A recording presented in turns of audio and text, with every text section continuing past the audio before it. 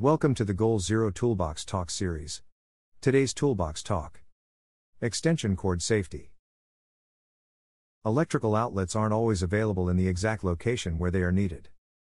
When the need for electricity is temporary, extension cords can be a quick way to supply the necessary power to get a job done. Extension cords must not be used in place of permanent wiring, and they must be used correctly to maintain safety. Damaged or improper use of electrical and extension cords is consistently one of the most common safety concerns identified by hands during annual surveys. Electrical shock can cause significant injury or death and fires resulting in substantial damage. Cords should not be used if the insulation is damaged or cracked, wires are visible, the ground prong is missing, either end is cracked or melted, either end is visible burn marks.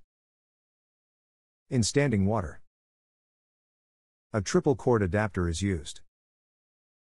Equipment pulls a heavy load, microwave, fridge, toaster, etc. for more than 3 consecutive days. If damaged cords are found, discontinue use immediately and take the cord or tool out of service. Report damage to your supervisor. Have the cord repaired following UL standards or render the cord unusable and discard it.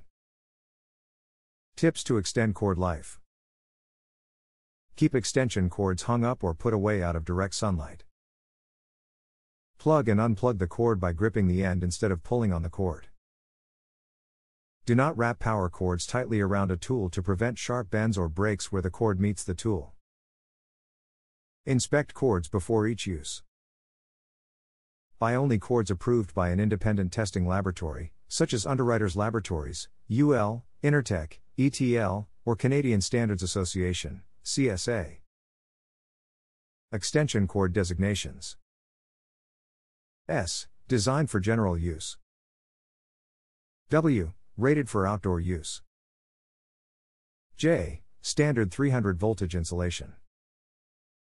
T. Made from vinyl thermoplastic.